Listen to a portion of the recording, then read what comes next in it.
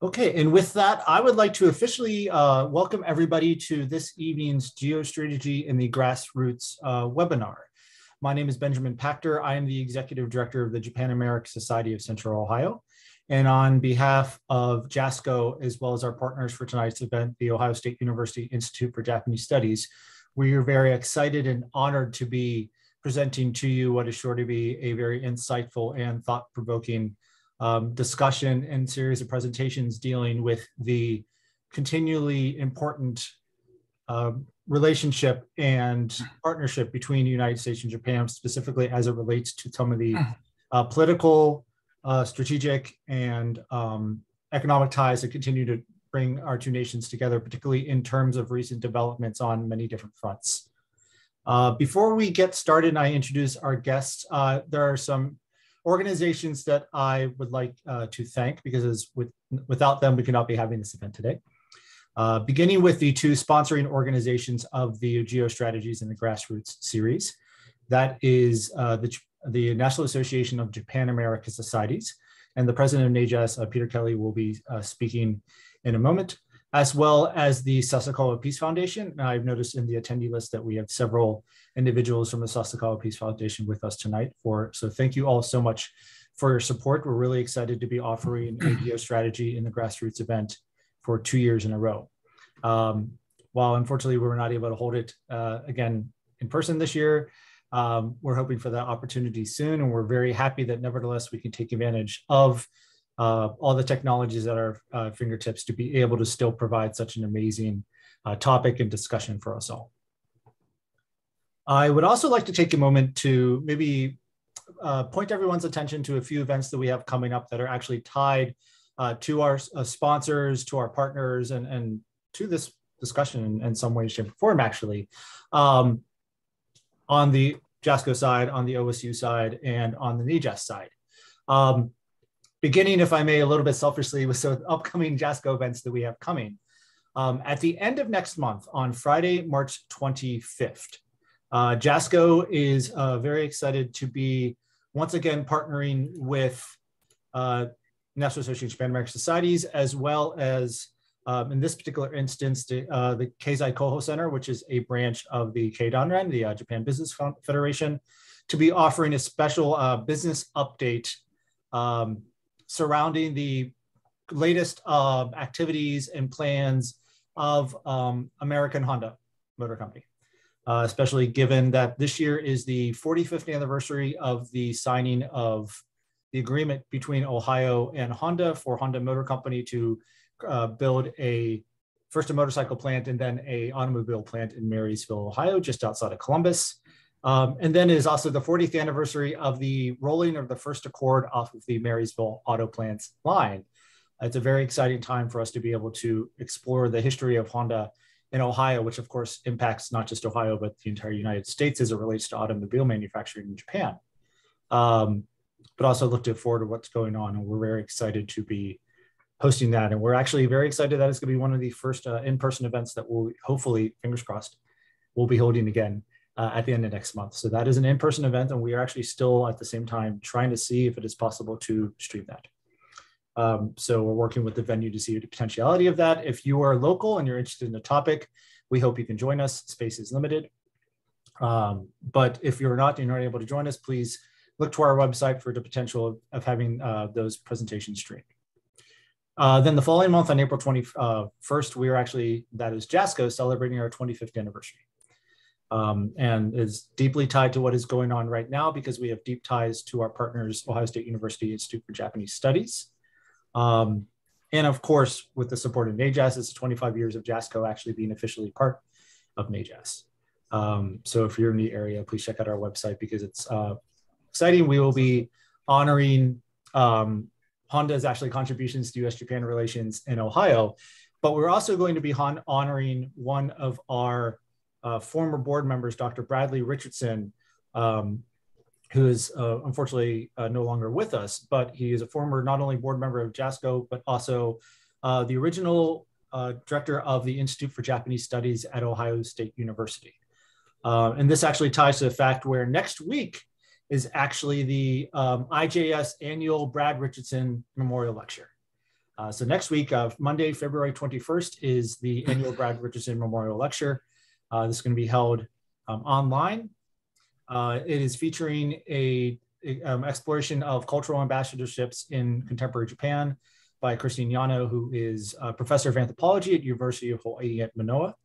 It also is going to include a post-lecture discussion by Dr. Mari Noda, instructor, professor Japanese at OSU, and also actually a JASCO board member. So there's a nice synergy across all of these.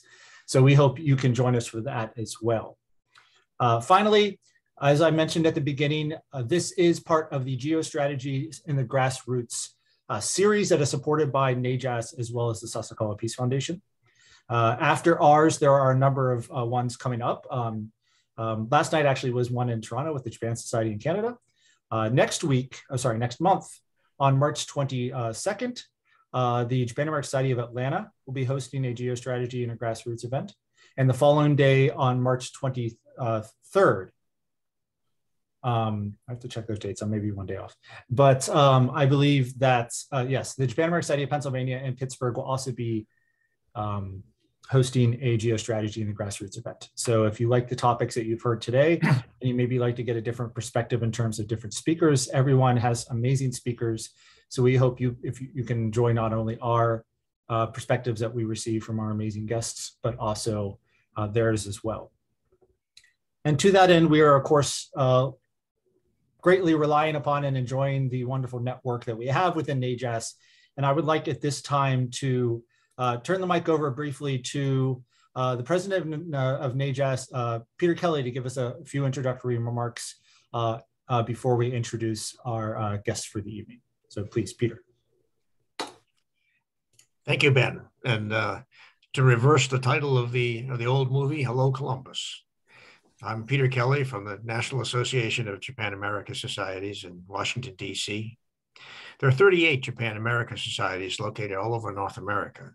All of them, like JASCO, are locally funded and locally managed, and they exist to promote people-to-people ties between Japan and the United States at the local level. It's a wonderful network, one of the largest private networks that support a bilateral relationship that the U.S. has with any other country. We thank the Japan American Society of Central Ohio and Ben for hosting this program. The work of NAJAS is to help Japan American societies to strengthen the network by providing Japan-related programs to our member societies.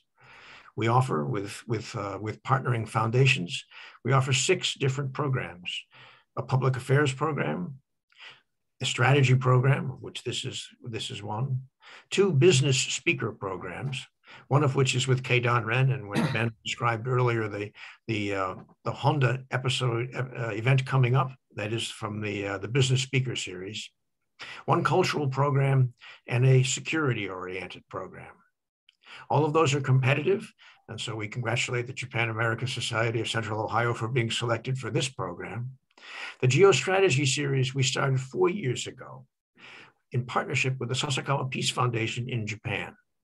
Geostrategy is close to the heart of the Sasakawa Peace Foundation, and with the two of us got together, the idea was to promote an understanding of the geostrategic challenges that both the United States and Japan face in Asia. And we do that by having a speaker from Japan and a speaker from the United States who can have a discussion about those issues, highlighting their perspectives, not the perspectives of the governments, because our speakers are all private citizens, not representatives of the government, but they offer a perspective from the US side and from the Japan side about the strategy, about the issues that the two countries face and how they are working together. There are 8 of these events this year. This is the 3rd. Each has a different set of speakers. So as Ben said, you can tune in to different events and get different perspectives. The next one is actually next week in Southern Colorado. And the theme of that will be space. We all know that the space is an area where of strategic competition. And that's also the headquarters of the US Space Command. So tonight's speakers are both ambassadors I'm not sure how you title a group of ambassadors. Is it a fleet of ambassadors? If so, we have a fleet of ambassadors tonight, one from the United States and one from Japan. We very much look forward to hearing them. The speakers are the key for these events, and we are very grateful to Ambassador Shear and Ambassador Ishii for joining us tonight. To introduce them, let me give the microphone back to Ben. Thank you, Peter. Yes, it's my extreme honor to be able to introduce our two guests who are joining us virtually from both sides of the Pacific today. We are begin by introducing Ambassador David Shear. And so if you give me a moment to be able to read just a fraction of his distinguished bio and career. Presently, Ambassador Shear is an adjunct professor at the Johns Hopkins School of Advanced International Studies. He performed the duties of Principal Deputy Undersecretary of Defense for Policy from June 2016 to January 2017. He was the Assistant Secretary of Defense for Asian and Pacific Security Affairs from September 2014 to June 2016. Prior to 2014, Ambassador Shear served for 32 years in the American Foreign Service, most recently as the United States Ambassador to Vietnam. He has also served in Sapporo, Beijing, Tokyo, and Kuala Lumpur. In Washington, he has served in the offices of Japanese, Chinese, and Korean Affairs, and as the Special Assistant to the Undersecretary for Political Affairs. He was Director of the Office of Chinese and Mongolian Affairs in 2008-2009, and served as Deputy Assistant Secretary in the Bureau of East Asian and Pacific Affairs from 2009 to 2011. Well, also, it's slightly to the west of here, but Ambassador Shear is a graduate of Earlham College and SAIS, of course, and he has attended Waseda University, Taiwan National University, and Nanjing University. And he is a recipient of the State Department's Superior Honor Award and Defense Department's Civilian Meritorious Service Awards. And on perhaps a unrelated note, he also has a first degree rank in Kendo, which is the Japanese art of swordsmanship. So I am very honored to present as our first speaker for the evening, Ambassador David Shear. Thank you very much, Ben, and thanks to JASCO, NAJAS, and Sasakawa Peace Foundation for sponsoring this event tonight and for inviting me to join you all tonight. It's a great honor, and I'd like to start by congratulating JASCO on its 20th anniversary on behalf of NAJAS. Thank you very much for all of the things you've done to contribute to stronger US-Japan ties. And before I start, I just want to make it clear that a first degree rank in Kendo is the lowest rank, not the highest rank in Kendo. The highest rank is 8, and I have a long way to go before I achieve anything close to that. I'm going to talk tonight about the American Indo-Pacific strategy and its relationship to the US-Japan alliance. And before I start, I'm going to bring up my PowerPoint slides, if you'll bear with me just one moment.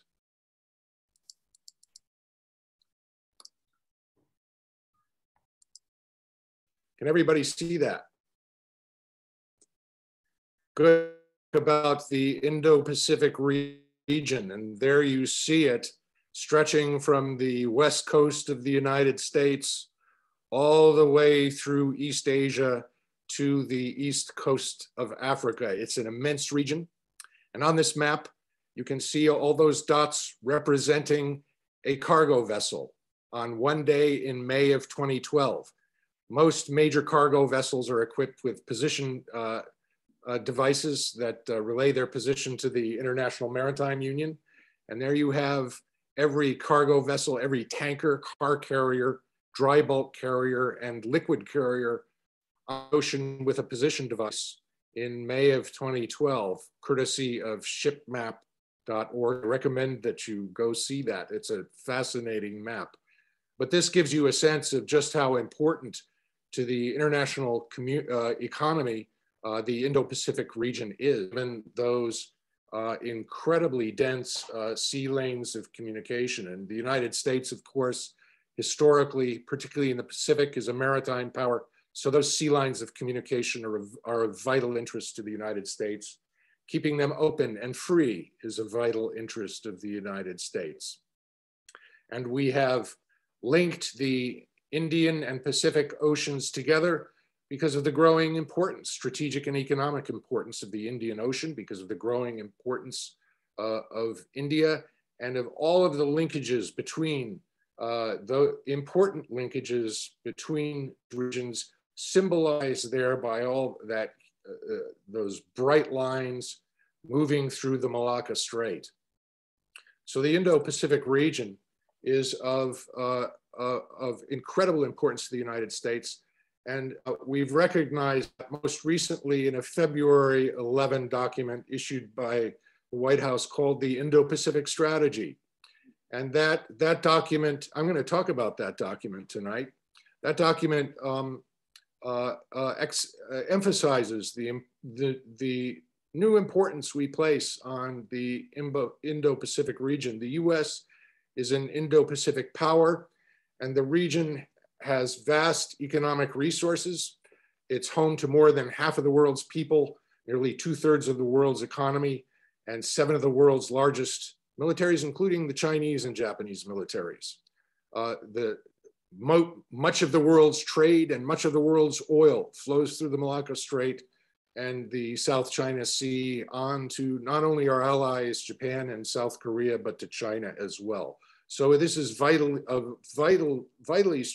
important region strategically, not only to our allies, but to China also. And the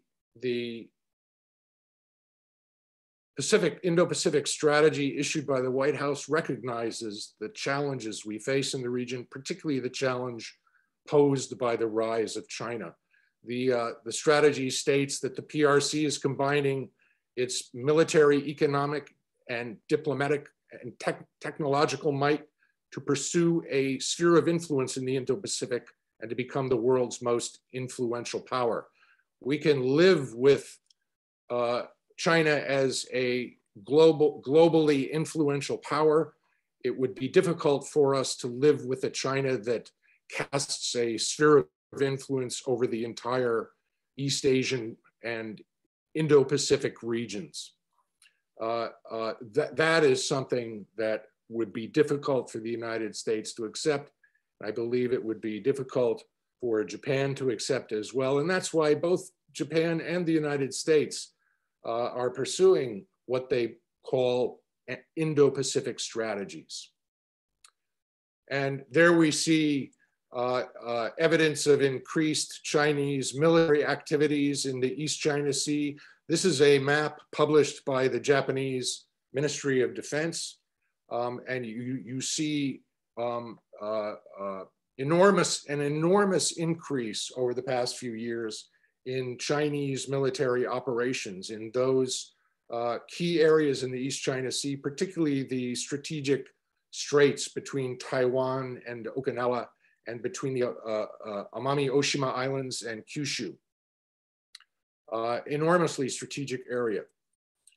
We see the Chinese Belt and Road Initiative designed to integrate the economies of countries around China's periphery economically with China and to extend not only Chinese economic influence, but diplomatic influence throughout the whole area surrounding China. The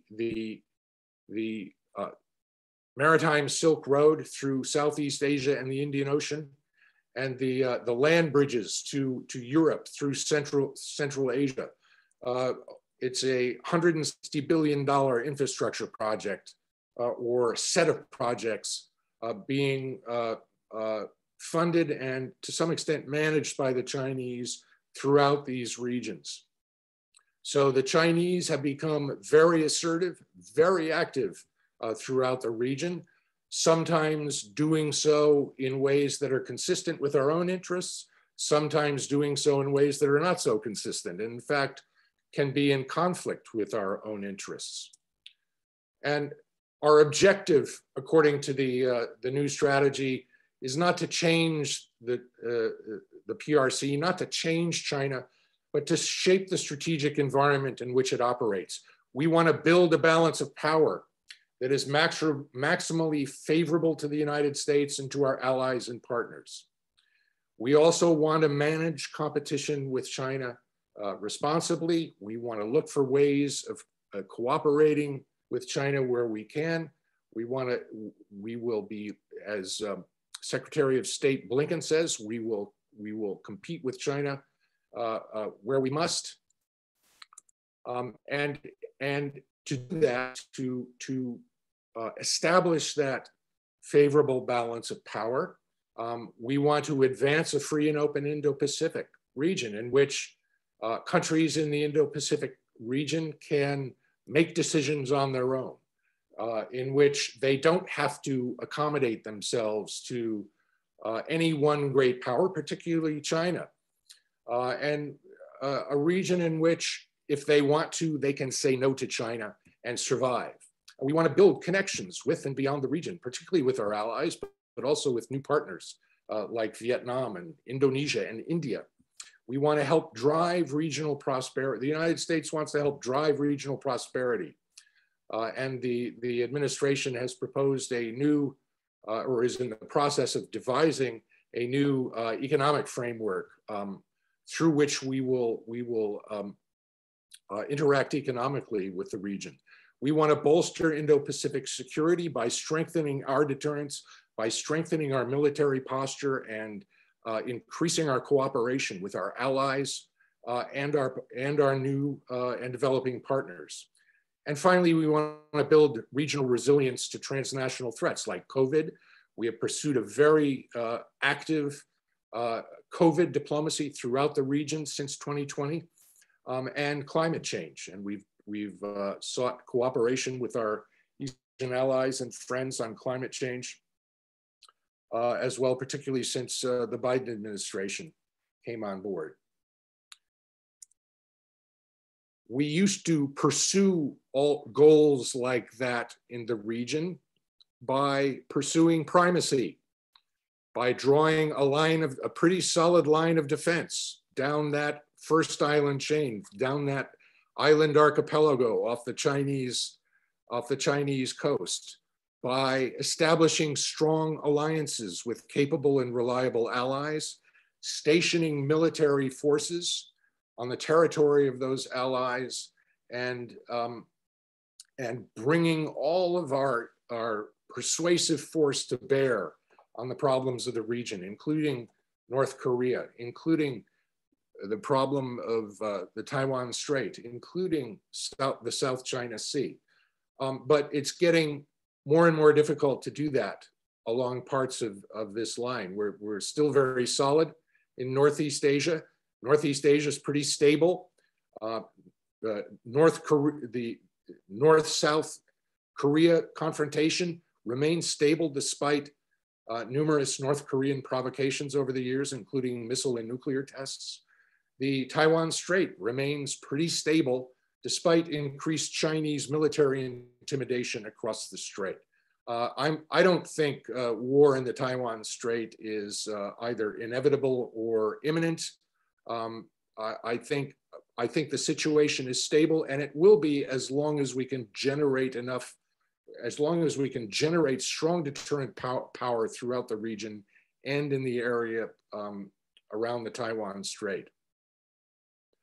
But the line of defense is looking less certain throughout Southeast Asia. The Philippines and Thailand are less reliable as allies. They're hedging between the United States and China. They're not interested in choosing between the two of us, and we can't count on them for the kind of cooperation that for which we could count on them in the past. So that line of defense is a lot fuzzier in Southeast Asia. Australia is still a very strong ally, and I can talk about that in questions and answers. In fact, it's stronger than ever. But we have to find new ways of bringing our influence to bear in the region, particularly in Southeast Asia. And that's what the Indo-Pacific strategy is all about. In a word, we can't go it alone. And there you see the four major players on our side throughout the Indo-Pacific region. Australian Prime Minister Scott Morrison, President Biden, of course, Indian Prime Minister Modi, and former Prime Minister Suga of Japan during a quadrilateral summit in Washington held just last September. We can't go it alone. We need to cooperate much more intensively with our allies. Our allies need to build their own capabilities, and they need to cooperate on themselves. And Japan is a particularly important ally in this regard. It's a thriving democracy. We have a common interest in a free and open Indo-Pacific region. In fact, Prime Minister Abe coined the phrase Indo-Pacific strategy during a speech in East Africa in 2016. The Trump administration embraced that, as has the Biden administration. Japan is the world's third largest economy. It has the world's second best Navy. It's not as big as our Navy. It's not as big as China's Navy, but qualitatively, it's the second best Navy in the world after the US Navy. Japan provides the US with forward bases, has done so for 70 years, and will likely do so for as long as our interests coincide in the region. And Japan provides us with over $2 billion in host nation support to support the presence of our forces there in our bases in Japan. So Japan's a good ally. We have lots of reasons for being an ally of Japan. We have strong historical connections, strong family ties with our large Japanese American community. We have strong ideational ties because we're democracies, intimate economic relations, but when you're talking about strategy, you're talking about power, and that's when you think about how we use our alliance with Japan to get what we want in the region. And the Japanese, when they think about strategy and the application of power, they think about how they can use their alliance with the US to get what they want. We have strong common interests. We're pulling in the same direction. But we need more. We need greater allied capabilities. In Japan's case, we need Japan to spend more on defense. We need Japan to modernize and expand its military capabilities. We need stronger allied leadership, including from Japan, and closer cooperation among the US and its allies. Closer networking. Our alliances with Japan are bilateral alliances, unlike the multilateral alliance with NATO and Europe. So we're working hard to get those allies to work more closely together and go beyond the bilateral alliance ties. And we're getting stronger Japanese regional economic leadership. They saved the Trans-Pacific Partnership Free Trade Agreement when the US pulled out of that arrangement in 2017. We pulled out of it for lots of domestic political and economic reasons, but strategically speaking, it was a blunder. Japan saved our bacon. They came to the rescue of the TPP, and it has reformed itself as the Comprehensive Partnership, or CPTPP now, with all of its original members except the United States. We've seen a greater Japanese effort to strengthen its regional partnerships with countries like Vietnam and Indonesia, and with Taiwan as well. And we've seen more robust Japanese military operations throughout the region. Japan now has 4 helicopter carriers, some of which will be converted to aircraft carriers. And we operate very closely with the Japanese Navy. So that will strengthen the way in which we can bring our influence to bear throughout the region. We're also getting enlarged cooperation among our allies and partners. We're getting stronger cooperation between the US and its allies through the Quad, US, Japan, Australia, and India, through US-Japan, stronger US-Japan ROK ties, Japan-India, stronger Japanese cooperation with India, with Australia, and in Southeast Asia. There remain weaknesses or weak spots in the American strategy. One is that the American economic strategy has yet to be fully articulated by the Biden administration. We've got to find a substitute for the Trans-Pacific Partnership, and the administration has yet to do that. Secondly, other regions have a vote. We're a global power. We have priorities all over the globe, and right now the priority is the Ukraine. And I'm sure that the White House and the National Security Council staff are spending almost all of their time on Ukraine, not on the Indo-Pacific. That will change. We have difficulty shifting resources from one region to another, even though we've pulled out of Afghanistan and we've significantly reduced forces in Iraq and Syria.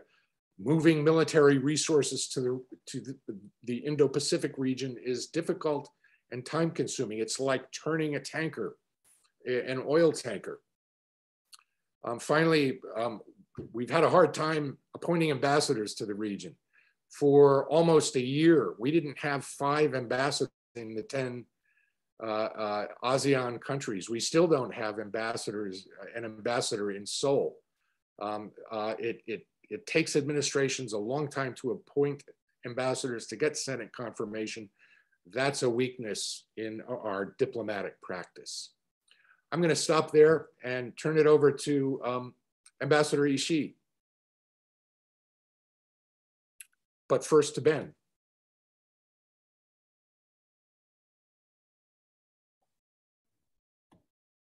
Thank you very much, Dave. Yes, at this point, if I can have the honor to be able to introduce Ambassador Ishii very quickly before turning over the spotlight to him. So real quick before I say so, some have already taken advantage of it, but if you have any questions for either of the speakers today, please feel free to write them in the Q&A function, and we will be sure to address them after a brief conversation between the two of them that will follow Ambassador Ishii's presentation, but of course the aforementioned Ambassador Ishii. So if you give me one moment to be able to do my best to properly introduce Ambassador Ishii. Ambassador Masafumi Ishii was the ambassador of Japan to Indonesia until December 2020, and recently retired from Japanese Foreign Service in January 2021, having served there for more than 40 years. He graduated from Tokyo University and joined MOFA in 1980. His posts in Tokyo included Director for Policy Planning, a Special Assistant to the Foreign Minister, and Director General for Global Issues and Legal Advisor. His overseas experience covers Washington, D.C., where he served twice, London, Belgium, and NATO as the ambassador. His last post was in Jakarta that lasted for 4 years. He has frequently participated in international seminars and symposia, and is well known for his policy planning insight, as well as his long-term experience in working with partners from ASEAN countries. Presently, Ambassador Ishii is teaching international law at Gakushuin University, as well as providing advice to some Japanese private companies. So without further ado, I'd like to welcome virtually to Central Ohio Ambassador Masafumi Ishii. Thank you, Ben, for that nice introduction. Good evening, everybody, and good morning from Japan. And thank you, Peter, for joining us from Washington, D.C. And it's always a pleasure to be on the same webinar with Dave, who is a very good friend of mine for the past 20 to 30 years, at least from my side. I will, perhaps what I'm going to do is to zoom out a little bit from where Dave ended, and then talk about the situation we are going to face in 10 to 20 years. And then from that, I try to extract some of the common challenges of Japan and the United States. Let me share my slides.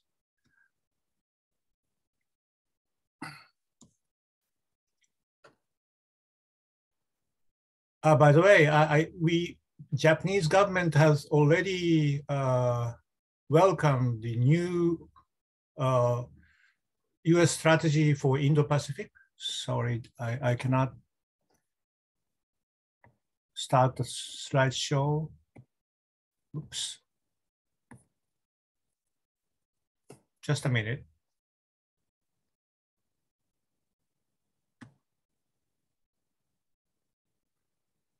Anyway, I cannot start a slideshow, but I'll move it myself.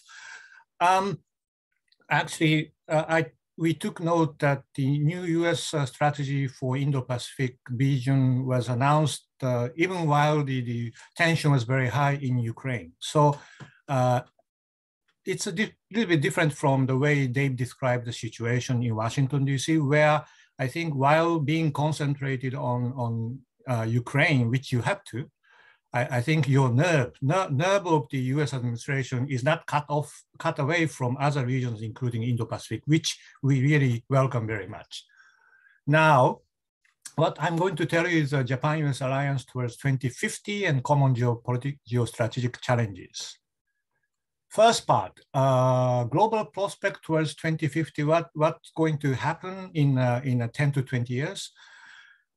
In my view, US is still the only superpower for now. If you compare the GDP and defense spending of US, China, and Japan, GDP of the United States is still 1.5 times more than that of China. And defense spending, US takes care of 40% of the global defense spending aggregated, and which is two and a half times more than that of China. So US is still the only superpower for now, which is ready to get engaged with global issues, global problems. Wherever you are called up, you go there and then you solve the problem. But in 20 to 30 years, around 2040 to 2050, I think the situation will be a little bit different. By then, GDP and defense spending of China and the United States will be more or less in the same level, at least nominally. That doesn't mean that China will be as prosperous as the United States. They have more population, and China will not be militarily as strong as the United States because they have a vast country to defend. And so, it does mean that US has been on the top, number one both in terms of GDP and defense spending in the past 150 years, I think. Now China will be more or less on the same level, which has a very big symbolic meaning. So it does sound like a G2, which means the world will be dominated, governed by the United States and China, two countries, G2. But around the same timing, actually, India comes up. India's population will become more than that of China, and aging of China will be very hard at that time. And the Chinese population is going to start declining after that. So I think the situation will be what I described by G3, which means US and China and India. These are the three superpowers, each of which has some say on the future of the world around that time, G3. But if you look down a little bit, who will be in the second tier?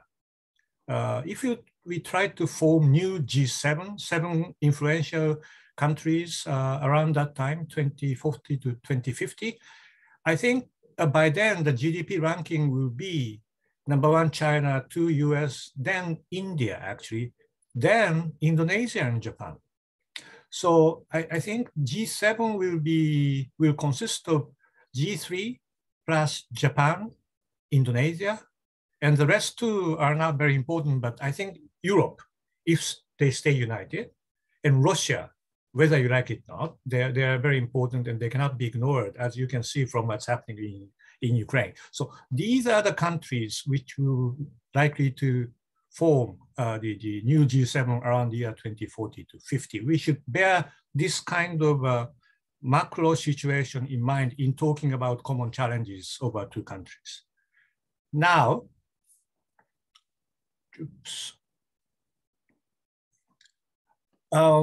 what Japan sees as our common challenges. I have only three more slides, so bear with me. Number 1, strengthen Japan-US alliance for maintaining global and regional stability and prosperity under new and more complex circumstances. As Dave was saying, I think US, well, in my assessment, US will stay as a very big power, but its supremacy over China will be in decline because China is catching up very fast. China is growing faster than the United States. So I think in order to maintain the same deterrence level of our alliance, Japan-US Security Alliance, Japan has to do more. That's the most important thing, as Dave was mentioning. I think we need to have more defense spending. Even before being told by the United States, I think we are trying to increase our defense spending substantially in the coming years. And we need to have a better weapon system. And this once again corresponds to Dave's point. I think Japan will try to become pivot for establishing network of cooperation among allies and like-minded countries. And I'll talk a little bit more about it in the next slide. And more regional and global engagement, like what we did for Afghanistan and plus what we'll do for Taiwan, is needed. I think that's for the sake of the alliance and for the sake of Japan. And the Ukraine is perhaps also an important part of the game because, you know, the China is watching what we, US and allies and partners do for Ukraine. And they will take that into consideration if and when China wants to do something about Taiwan. So we need to stay united, knowing that China is watching it. And even Russia has two faces, a big bear with two faces. As they increase their military activities on the Western Front, facing with Europe, I think their military activities in Eastern Front has been activated as well. So I think we are interconnected. It's a small world. Now, at the same time, US needs to maintain, strengthen, and implement engagement in India. I mean, in Asia. And from that viewpoint, I repeat myself saying that, that we do welcome the issuance of the new US Indo-Pacific strategy. And, but I think the important thing is what you do more than what you say. And particularly, economic integration will be the key to show in a tangible way your interest and your seriousness about your engagement in Asian Pacific. So I hope your new Indo-Pacific economic framework comes out soon with some details to be filled in. And we are happy to help or whenever you need help. So once again, without economic part of your engagement in the region, I think that the spectators in the region will not take you seriously. Please bear that in mind. Whatever difficult it is, I hope you can do that. Now, second common challenge is coexist with China, as Dave spent almost all part of his presentation, while achieving free and open Indo-Pacific. You may know that Japan happened to be born as a neighbor of China. And in the past 2,000 years, China has been stronger, more developed, bigger than Japan. And the most important objective of Japanese foreign policy has been in the past 2,000 years is to coexist with China happily and prosperously while maintaining independence. We don't want to be told what to do by anybody, including China, and including by the United States, by the way. So for that, we need to do a lot of homeworks. First, consolidated core partnership. As Dave mentioned, we can't go it alone.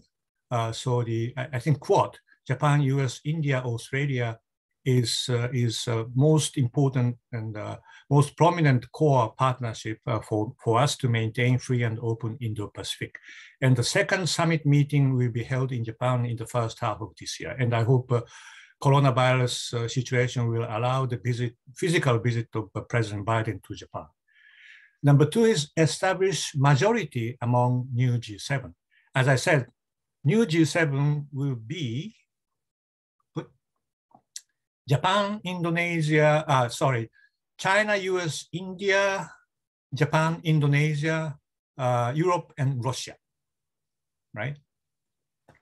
So in order to establish majority among new G7, I hope we can count on you, United States and Japan, and Europe will be with us. On the other side, I'm afraid China and Russia tend to stay away from us. So two countries left in between are India and Indonesia. So which side India and Indonesia will get closer will be the key for establishing majority under the new G7 situation. So it's crucially important for us to engage both India and Indonesia an inch closer to our side. And beyond that, engage like-minded partners, as Dave was trying to say, along our crucial 3 lanes of communication. And ASEAN is very important. ASEAN is as a central role, but among ASEAN countries, I think we need to be a little bit nuanced in choosing those countries who are more ready to be with us. And I would say big 3, Indonesia, the Philippines. I haven't lost the trust on the Philippines. Philippines is, after all, the treaty allies of the United States. And don't worry, I think they know how to deal with the United States. They know the importance of the United States. So I think you should not forget the importance of the Philippines. It's crucial to engage the Philippines and Vietnam. These 3 countries have more than 100 million population, the big 3 among the ASEAN 10 countries, and who are ready to rely on Japan and the United States at a time of crisis. And Singapore, of course, Singapore hosts 2 US naval ships since 1990, which gives you a crucial visiting port and maintenance facilities. So these 4 countries among ASEAN 10 are ready to get a little bit closer to us in comparison with other countries. So we should be able to respond to their wish. Then it strengthen partnership among democracies, engage European aspirants, particularly France and UK, and Canada from the other side of the Pacific. I understand there are a few Canadian participants in this seminar, which shows the level of interest of Canada to a free and open Indo-Pacific, which we welcome very much. We have done a few joint exercises among our navies. So I think Canada, I should mention, Canada is one of the most important allies and partners in achieving free and open Indo-Pacific strategy. Then easy to say with one line, maintain Taiwan. I can spend the whole hour to explain what we do, but I'll leave that to the questions. And while engaging China to tackle common challenges. As I said, you can choose friends, but you cannot choose your neighbor. And Japan has to coexist with China while maintaining independence. So wherever we have a common interest, we are happy to work together with China. And of course, we compete with each other most of the time, but where we can cooperate, we cooperate. I think that's how diplomacy works. Last slide. Well, ready for North Korea and beyond. Once again, easy to say. I don't have much time left to talk more details about North Korea. But one thing I want to say is, in addition to real and present threat North Korea presents now, we should be better prepared for eventual unification of the Korean Peninsula. Because it's my view that the country with that kind of system may not last forever. Then proactively cope with new challenges, cyber, pandemic, climate, AI, recycling-oriented economy, plus space, as Peter was mentioning. I think the subject of the next this webinar is space, which is very timely. And last but not least, wild card. What should we do about Russia? I think I just pose a question at the end of my presentation. What should be a priority among bad guys? There are a few bad guys, but can we deal with all of them? I think, in my view, the most difficult challenge to deal with is China. And of course, Russia is a challenge, but we need to prioritize. So if there's any way to get Russia an inch away from China, I think we should try doing it. And even during Ukraine crisis, they had a joint, they had a summit meeting, China-Russia summit meeting, which ended up issuing in English translation, more than 5,300 words of a joint statement. China supported the Russian position of being against the further expansion of NATO. But I didn't find a word about Ukraine, even only one mentioning of Ukraine in that more than 5,000 joint statement. And it will be difficult for China to support the military invasion of Russia into Ukraine, because that will open up very difficult possibilities for China. So I think there are ways to get them an inch away from each other. But for that, we need to be really careful and articulated in pursuing our diplomatic objectives. Sorry, that's the end of my presentation. Thank you for being with me. Thank you so much, Ambassador Ishii. And Ambassador Shear, thank you so much to both of you for your presentations. At this time, I believe we can maybe transition into, there's a few discussion points that I was hoping to potentially ask the two of you, but we already have some amazing questions that have come in already, so perhaps we can meld this into setting the stage for a discussion between the two of you to tackle a few topics that there are some commonalities here in the Q&A. To give everyone a little bit of time perhaps to write their questions as you can in Q&A, we'll do our best to address as many as we can.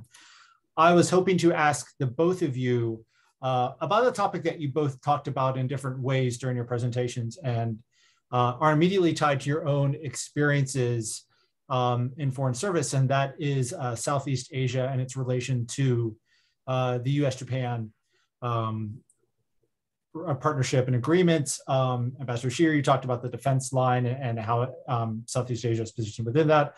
Ambassador Ishii, you mentioned the economic power that is growing there. So I wonder if you two wouldn't mind, recognizing this is a completely different webinar in and of itself, perhaps speaking a little bit about how Southeast Asia fits into the US-Japan partnership specifically. Okay. Me? Okay. Okay. Actually, the core part of free and open Indo-Pacific is to secure the freedom and safety of navigation throughout the most important sea lines communication, not only for Japan and the United States, but also China. In order to do that, we need existence of reliable partner and allies en route.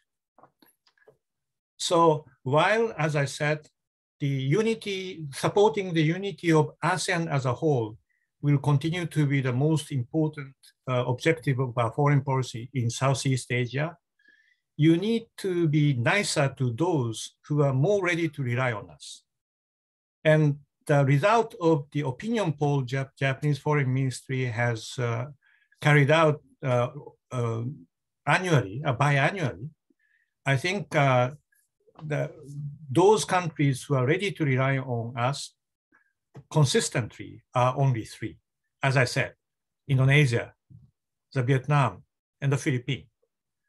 Thailand important, but they swing. Malaysia important, but they swing. Cambodia, Laos, I'm afraid they are closer to the other side, which is understandable. So, of course, you should be nice to every one of them. But when it comes to the crucial relation for securing freedom and safety of navigation, I think we need to be choosy. We need to do a little bit more to those big three countries plus Singapore. That's one element. And the second element, which will be the last, is, as I said, to form majority in new G7 situation around 2040 to 2050.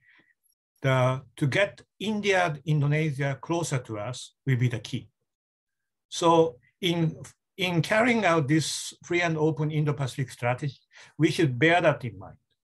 And it may be difficult from the United States to see this trend, but if you are on the ground, you see a definite tendency of closer relation between India and Indonesia.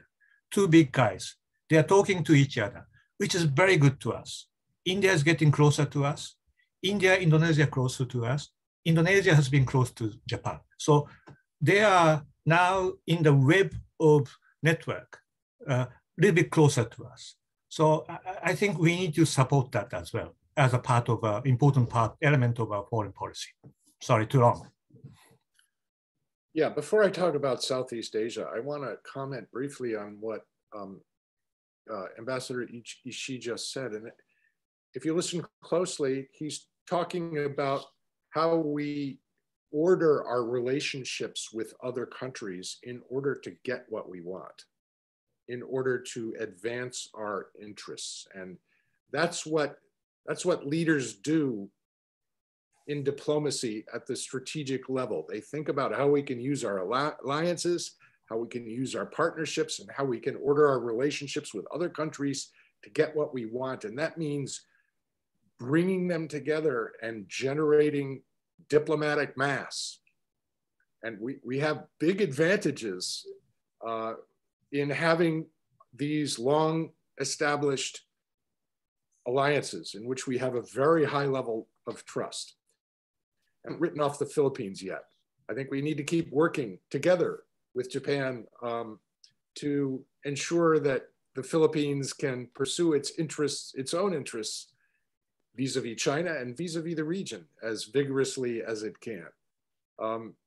And we engage the Philippines frequently to that end. So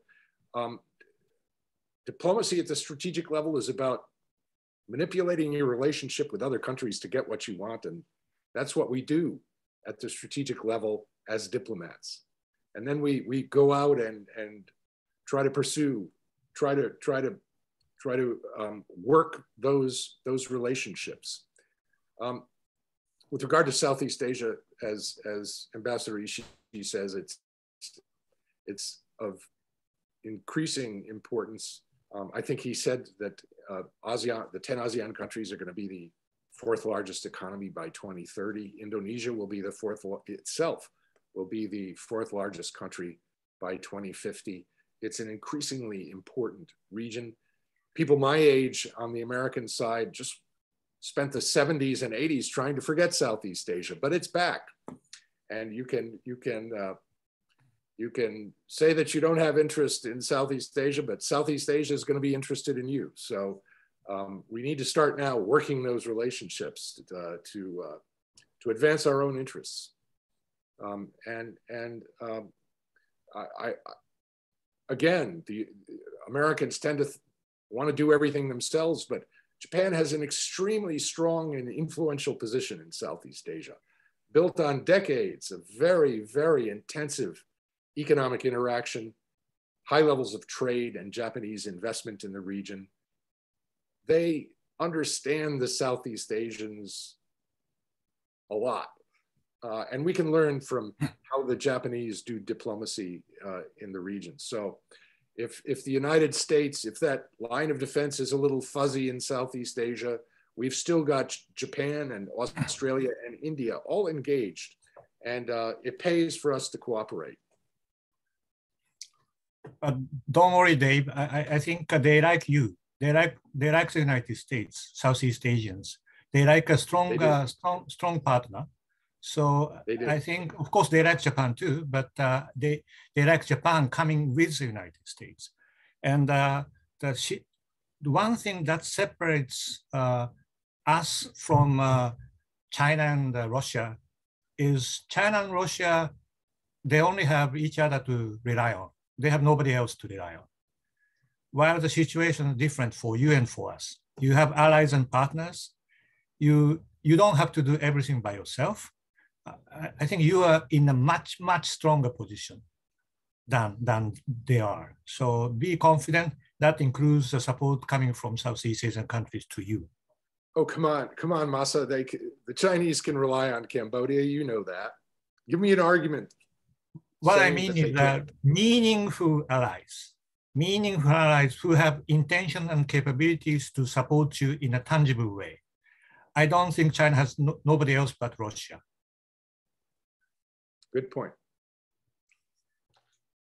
Thank you both very much. Tying both to a question that I was going to ask, but also has come up in some of the questions that came up in the question and answer, related to countries that have historical ties to both of ours. Perhaps the approaches are slightly different. And within the same geographic realm, that is Taiwan. Because Taiwan is, of course, another player in this trilateral relationship between the United States, Japan, and China. And it's a constantly evolving conversation and situation. And while it may not be in the news necessarily right now because things in the Ukraine have taken a little more priority, is still something I believe is on the minds of diplomats and strategic minds of both countries. I wonder if you two wouldn't mind speaking of the current, we're not going to talk about the current state of Taiwan, perhaps where the United States-Japan relationship currently is positioned specifically in regards to Taiwan. Can I start with that? First of all, as I mentioned in my remarks, I think the situation in Taiwan Strait is basically stable. It's stable because both China and the United States are successfully deterring each other. We have successfully encouraged the Taiwan political elite not to overtly seek independence. So the United States has played an important role here, not only in deterring a Chinese invasion across the strait, but deterring Taiwan political elites from taking the independence option. And the longer we can maintain that situation, the better. But it's going to take strength and deterrence, both on the American side and in cooperation with our Japanese ally. And I think Taiwan is going to become an increasingly important issue for the US-Japan alliance. And it doesn't mean that we're going to go to war, but in order to maintain stability, in order to maintain peace in the Taiwan Strait, we all need a strong deterrence. And to do that, we're going to need more Japanese contributions to that effort. I completely agree with Dave. Well, my bottom line is if we have something along the Taiwan Straits, all of us will be a loser. Nobody wins. So I think we need to avoid that at all costs. And we have a fair chance for doing that. But one addition to what Dave mentioned is that the situation is getting a little bit tougher from the Chinese side. Problem of autocracy system is that they don't have election. The leadership doesn't have any base for the legitimacy of their being there. For them, the Communist Party, right? It hasn't been too difficult for them to justify their presence because of the more than 10% GDP growth for more than 10 years. That was quite enough for them to justify their presence. But now the list of items for justification is getting shorter and shorter. And among them, I think uniting big China is a very, very big source of legitimacy, which they are more and more tempted to use. But the other side of the coin is that means they can never fail in doing so. If they fail, that is the end of Communist Party. So by giving them a sense that there's a little bit of risk involved for them in doing so, that's enough to deter them from doing it. So that's where we interact. I mean, Japan and the US should do more for the preparation of military contingency in Taiwan, not to fight war, but to stop China from thinking about it. We can show that to China that there's a risk involved. So for that purpose, I think we do need strategic communications, not only on media, but behind the scene, very quiet, strategic, communications through a trusted line, telling them that this is what we are doing, so don't do it because you'll be hurt. We'll be hurt too, but you'll be hurt more. So I think we should do that with China, and we should do that, as Dave mentioned, with Taiwan as well. Of course, we support Taiwan. We will be most likely militarily engaged if something happens, because US has a base, and in Japan, it makes sense for China to attack US bases in Okinawa for fighting the war. So we'll be part of the war. So we should be ready, and we should engage. We are ready to engage, but nobody wants to see this. So try to acquire armament that can easily deter China from doing it, and don't announce independence, which will be passing the red line for China. So, and at the same time, we will support Taiwanese to maintain their breathing space, their pride as a big democracy partner. So for that, I think admitting them into CPTPP will be one of the most important elements, giving them a sense that they are treated fairly, they are part of the game. I think we need to do that. If there are some other ideas for giving them a sense of more breathing space, we're happy to do. Let me just expand on that a little by talking about Chinese intentions. I think the Chinese would prefer to reunify with Taiwan peacefully over time, to win without fighting, as Sun Tzu said. And the fact that we continue to have a strong deterrent, and that the Chinese are deterred from mounting military operations across the strait, accentuates the Chinese interest in winning without fighting. And they're doing that in three ways. They're trying to do that in three ways. One is they're using military forces to intimidate the Chinese by increasing their operations in the vicinity of Taiwan and in the Taiwan Strait. Lots of military flights, lots of warships, Chinese warships around Taiwan these days. So they're using that to intimidate and demoralize the people on Taiwan. They're using their economic ties with Taiwan to increase Taiwan's economic dependence, and hopefully Taiwan can avoid that over time. And thirdly, they're using information operations in Taiwan itself to subvert Taiwan opinion. And we can help the people on Taiwan counter this by reassuring them, not only militarily, but by helping them, as Masa says, helping them join multilateral organizations like the Trans-Pacific Partnership, by increasing our contacts with them. We don't need to do so in a way that antagonizes the Chinese, but we can do so in a way, we can still do so in a way that reassures our Taiwan friends. Once two ambassadors start speaking, you can never stop them.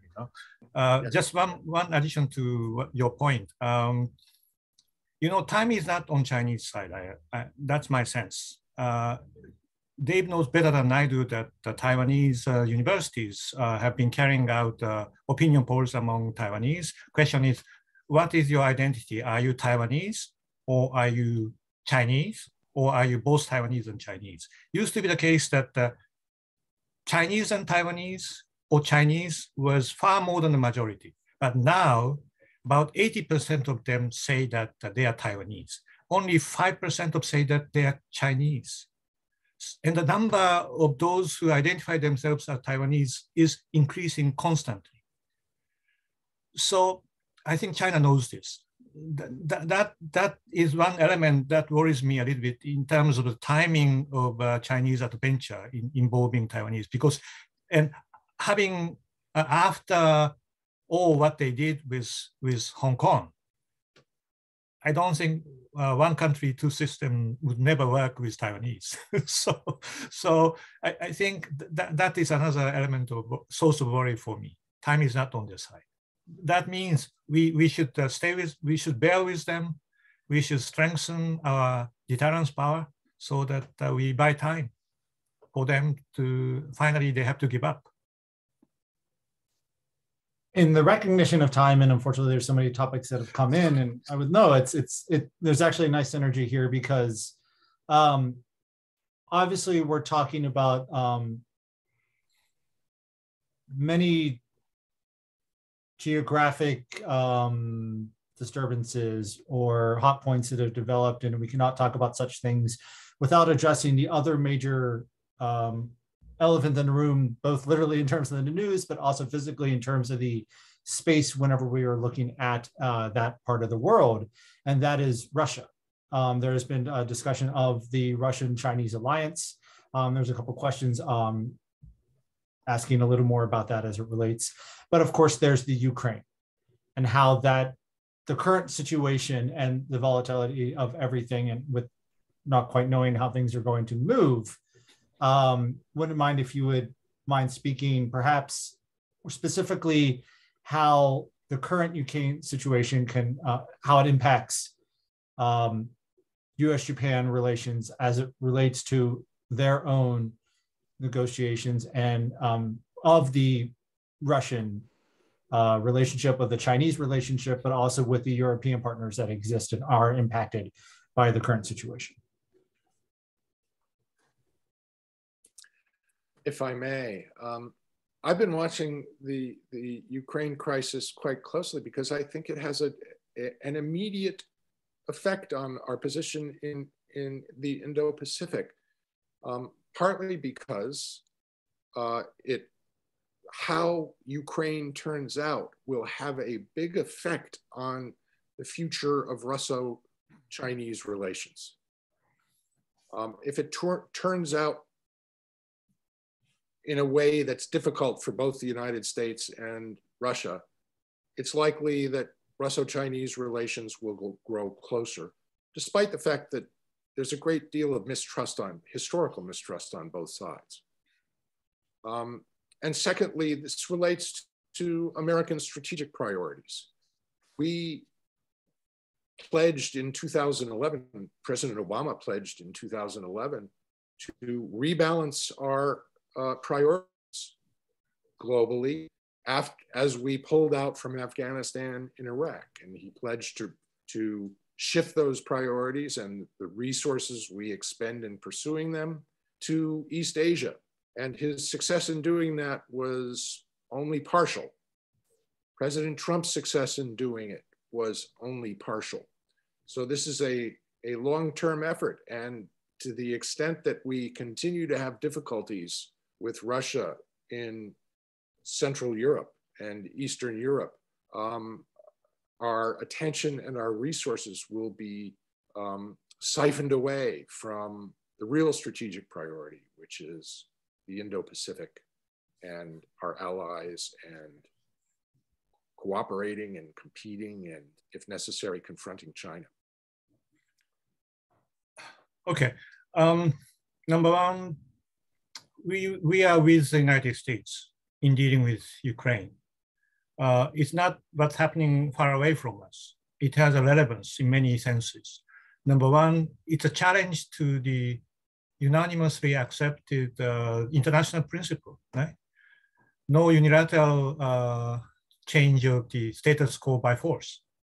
If we allow that, that can happen in other parts of the world, including Taiwan or wherever it is on the Indo-Pacific side. So we have to be hard on this. We have to be consistent on this. So I think in terms of sanctions and others, we'll be firmly with the United States and other allies and partners. We are going to have G7 summit meeting soon. So we'll be together with you. But having said that, number two, I think as we have to live with China, we have to live with Russia as well on this part of the world. Russia has two faces. Russia is a Pacific power as well. And as I said, if we have to prioritize among the enemies or potential adversaries, I think I would say China is more difficult challenge than Russia. And we have not normalized fully our relation with Russia, which has been on the agenda for the past few decades.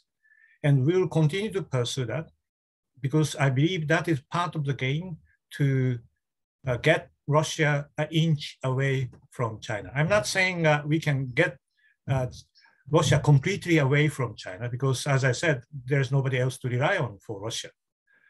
But if we get them an inch away, if we succeed in making the calculation on the part of China more complicated and more difficult by opening up some theoretical possibilities of improvement of our relation with Russia, that will be some element in foreign policy in dealing with China.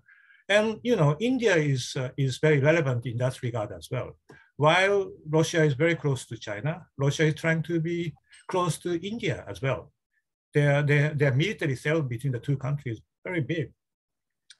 And I think it makes sense for Russia for getting closer to India, in addition to getting very close to China, because if China is the only friend, Russia will stay as the complete junior partner in relation with China.